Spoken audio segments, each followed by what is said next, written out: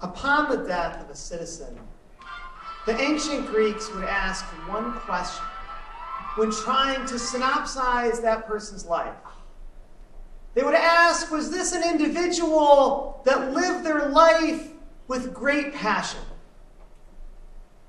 May God bless each and every one of you who's here tonight. May he give you strength, wisdom, and health. May he always be with you to allow for you to pass through the difficult and challenging times that we will all face. But may he always allow for you to find what it is that you're looking for and allow for the strength, the wisdom, and the ability to always find your way back home. Albert Einstein had a fantastic quote when they asked him about life. For he said, as you go through your days, you can choose to find that there are no miracles at all, or you can choose to find the miracles in everything.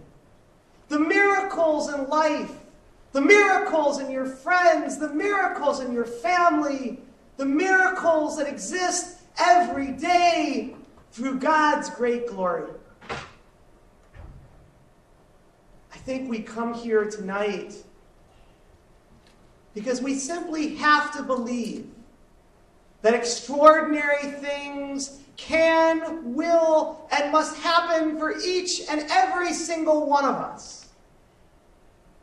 I always remember awakening at Mount Sinai Hospital after having gone through a catastrophic event. As I lay in the trauma unit, I remember that Hashem sent to me a special person, as he always does. There will always be people that enter our lives at just the right time and at just the right moment, and who will share words with us that we need to hear.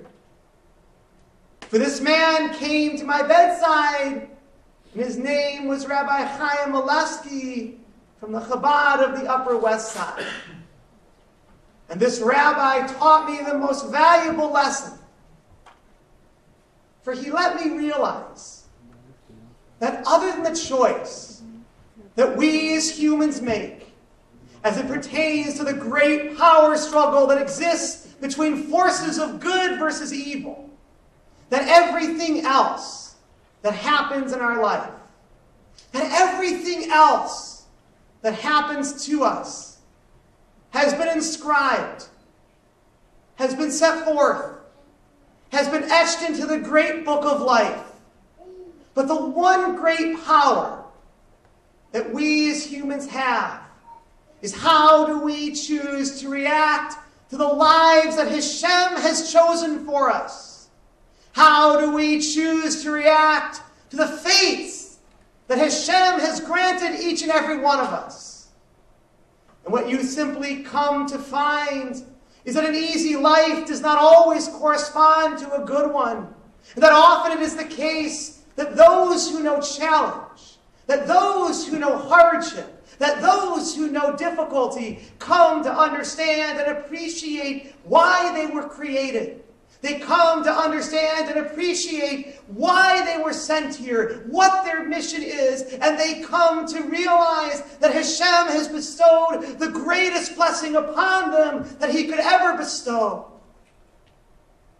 For he's given the blessing of connection, understanding, and empathy with the challenges and difficulties and hardships of our fellow man. I remember having a conversation right after winning the election. We were talking about what are the qualities that make a good judge. And the people I was talking with said, well, that's easy. A good judge is a person who's a great writer. A good judge is a person with an outstanding curriculum vitae. A good judge is someone with a very high IQ. And I remember telling them, I think you've missed the most important thing. When they asked me, well, what else is there? I said, the qualities that you've given are all qualities that can be learned on the job. But the most important quality is our life experience. For it is life experience that allows for us to understand and appreciate the world in which we live. It is our life experience that gives us our spirit, that gives us our soul, that gives us our essence. The more challenge and difficulty and hardship that is given to us, the kinder, the warmer, the more understanding we can be, the better we are at being able to serve, help, relate, and ultimately connect. Hashem gives us our life experiences for a reason. He gives them to us because he wants us to use them to help other people, to impact others. But if we don't have life experience, if we don't have hardship, if we don't have challenge, if we don't have difficulty, we won't have that ability. We won't have that wisdom. We won't have that wherewithal. I remember as a young attorney getting a call one morning. There are certain conversations that you have that you simply will never forget. It was a wonderful Orthodox mother. And she called me because she knew that disability issues was something that I had a great passion for, had dedicated my life to. And she had some questions for me. She wanted to understand why it was that she could be such a good person, a kind person, a righteous and a pious person. She followed all the rules. She did everything that was asked of her. She wanted to understand why it was that Hashem would give her a child with severe disabilities. What kind of a life was my new baby going to have, she asked. Do you think he's ever going to have any friends? Do you think he'll have a chance to go to school? Do you think he'll ever get married and have a family? Do you think he'll ever live independently? She went on to ask, do you think that my family and myself and my newborn child will ever have the opportunity to have an ordinary life? And when do you think we'll finally have the chance to stop having to suffer? I remember answering her by saying this: Hashem did not create you, your child, or your family to simply be ordinary. I believe that your child was sent here. He was given to you to be extraordinary. And I don't believe that at any point you're ever going to suffer. But you will have to struggle. And it is that struggle that's going to allow for you to find your identity, to find that strength, to find that purpose, to live with that incredible passion. In essence, I think the question that we all ask, which is why many of us turn to Chabad, because of our own struggles and challenges and difficulties, we are all asking the question, why? Why is it that Hashem is so merciful and kind that he allows for bad things to happen to otherwise such good people? And why is it, as we look to the book of Job, that there are some who have to walk among us that know a greater struggle and a greater challenge and a greater hardship than others can possibly imagine or even begin to fathom? If Hashem is so great, why does he allow for this? Why do these things happen? We worship Hashem, we praise Hashem, and yet why is it that there is this suffering? Why is it that there is this pain? Why is it that there is this difficulty? Why is it that a God that we worship allows for this to happen to us? I think what you find as you go through life is that those who do have the challenge and the difficulty and the hardship have an incredible connection with the Creator, an understanding and a belief that is incredibly strong. For yes, there are many who walk among us whose bodies are mortal and infirmed. But it is always those people whose spirits know no bounds, who know incredible strength, who live with a resilience that can simply never be defined. Now, I've been blessed. I've had the opportunity to complete 19 marathons and a full Ironman competition. For those of you who are unfamiliar, an Ironman competition is a 2.4-mile swim, followed by a 112-mile bike, to be completed by a 26.2-mile run. The rules of the competition are quite simple. If you stop, if you rest, if you take a break, you run the risk of missing a cutoff. If a cutoff is missed, you will be immediately disqualified from the competition. If you finish at 12:05 and not 12 o'clock, it is like you were never even there.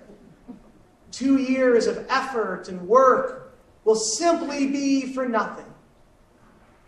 So I invite you to picture, if you would, the feeling you would have as you dive into a frigid body of water.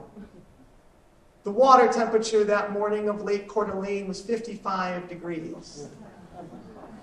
Now imagine, if you would, the feeling you would have as you attempt to swim in total darkness. You don't have any idea where you are. You don't have any idea where you're going. But most terrifyingly, you don't have any idea where you currently are. Being the only disabled person in the competition, you get kicked in the face by all the other swimmers who don't realize that you are blind. And because of your blindness, you can't brace for the ensuing impact. So as people kick you, you feel it over and over and over again in the face, but there's simply nothing you can do about it. You try to surface, but it's almost next to impossible, because there's other swimmers who are immediately above you. And lastly, other competitors become entangled and ensnared in the rope that connects you to your guide. The more that you struggle, the more that you attempt to break free, the more intense the rope becomes, the more constrictive it gets, and the quicker it starts taking you below the surface. You try to get oxygen, but it's next to impossible, because the harder you try to get your head above the water, the faster the waves come and crash down upon you, and the quicker it feels the rope starts taking you below. Chabad teaches us the most valuable lesson of all. If you have a strong belief, if you have a strong faith, Hashem will always get you there. You always seem to find, when it's difficult and painful, you always seem to realize that you have have exactly what you need when you need it. You never have anything more, but you never seem to have anything less either. There are miracles that happen each and every day. And if you choose to see them, they happen all around you. Connection, beauty, warmth, understanding, empathy. We have a lot of people here that are younger. That always gets me excited whenever you have a chance to talk to young people. Because I want to kind of speak to you just for a quick moment. Chabad is a great instrument for not just Judaism, but for life. For what it means, for what it represents, for its eternal essence. What you come to realize when you face some challenge and difficulty and struggle is that life is never about a snapshot. You're going to have some good days and you're going to have some bad.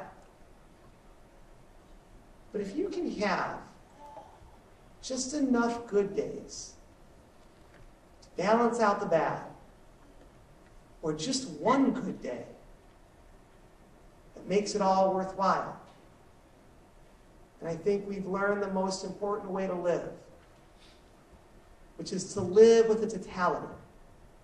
Never live as though it's a snapshot. Never live as though it's one day. Always see it for the totality that life is. And it's those lessons that Chabad teaches that play the most valuable role. It was a beautiful morning in New York Central Park. I was walking in the pedestrian lane. I've memorized the loop that serves as a circumference of Central Park, so I'm able to walk unescorted without assistance. It's a beautiful August morning. As I was walking in the pedestrian lane, at that point I had done 17 marathons and a full Ironman.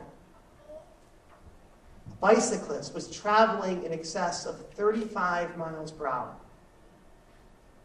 And due to his high rate of speed, he ultimately lost control. And in doing so, he veered into the pedestrian lane where I was walking and struck me directly in the back. A 35-mile-an-hour impact is catastrophic, to say the least. It required over 10 weeks of hospitalization at Mount Sinai Hospital in New York City. So why is it? Why is it that Hashem, who is all-powerful and all-merciful, would strike somebody down?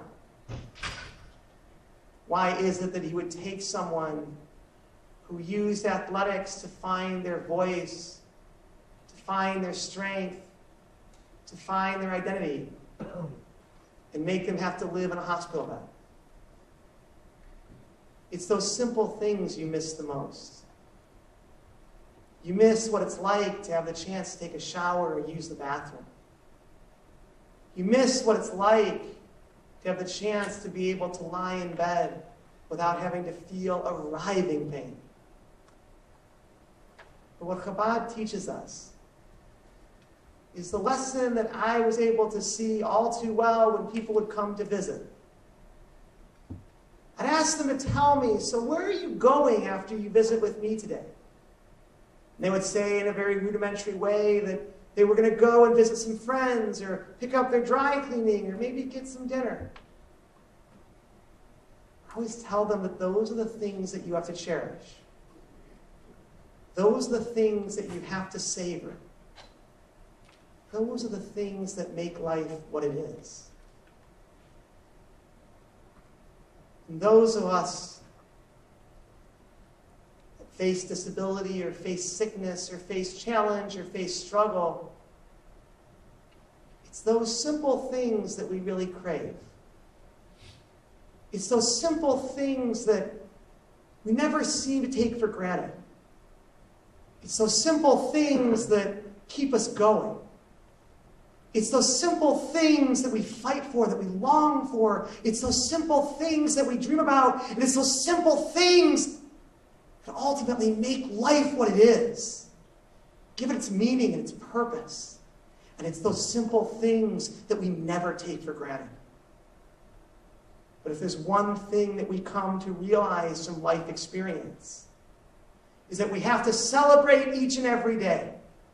And we have to celebrate each and every victory.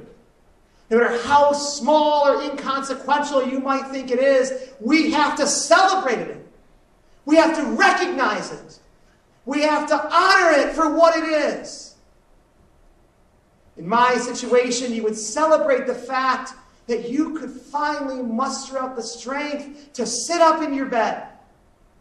You forget about the fact that you had done 17 marathons. You forget about the fact that you were an Ironman. Today, you focus on your new life, on your new circumstance, on your new situation, and you celebrate the fact that you can sit up. You celebrate the fact that you can start using a walker, and you celebrate the fact that with a lot of help and a lot of assistance, you can actually make it to the nurse's station. You never look behind, you have to look ahead. And by no means is that ever easy. So why is it that these things happen?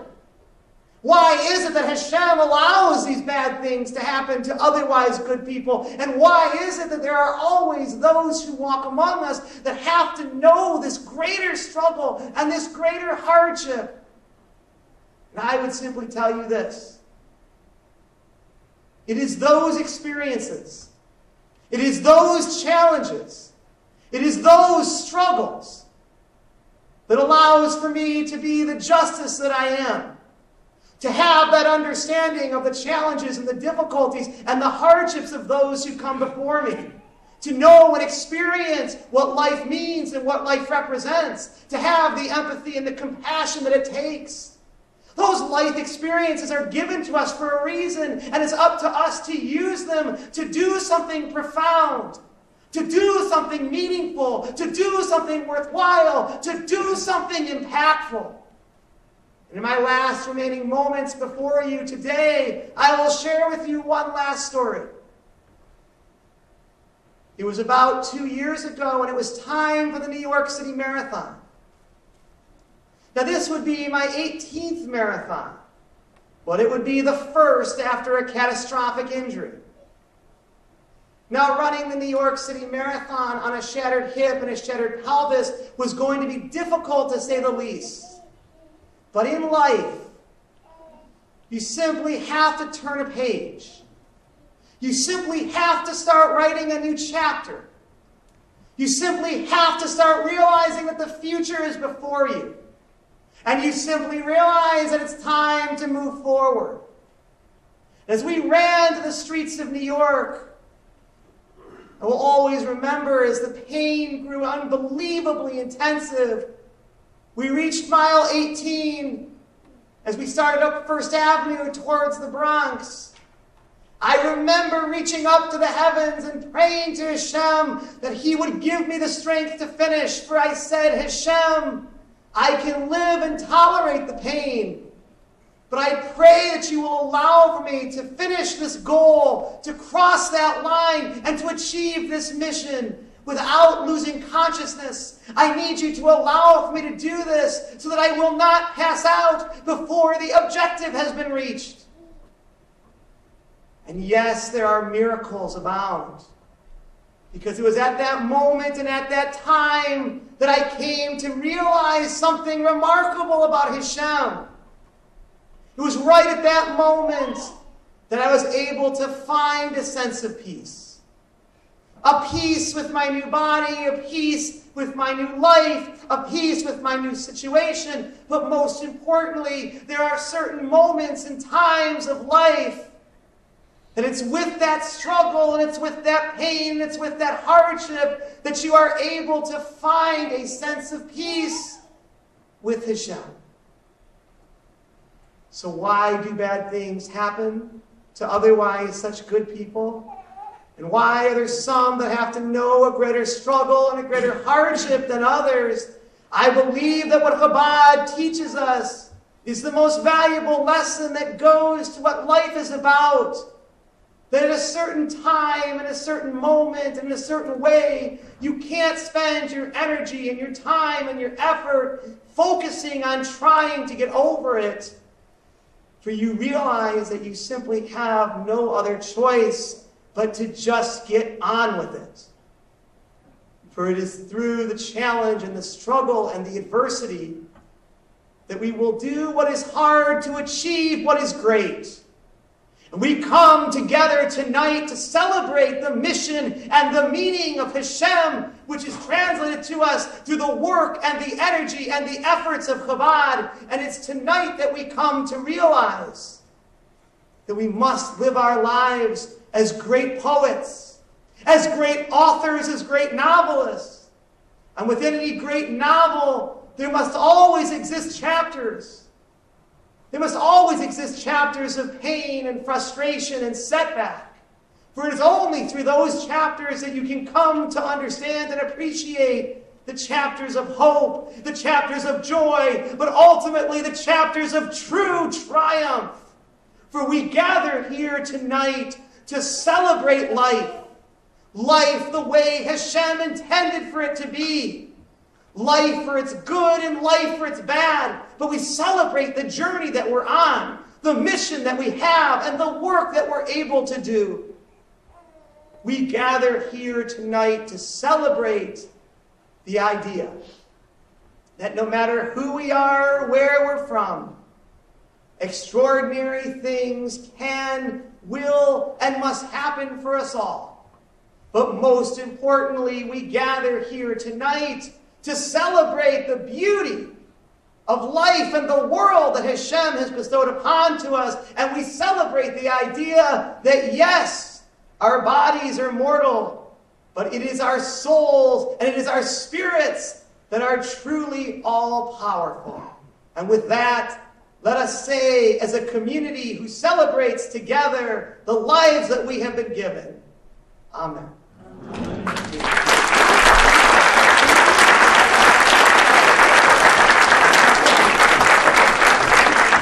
The Rohr Jewish Learning Institute has the largest collection of Jewish media online. Hit subscribe for more.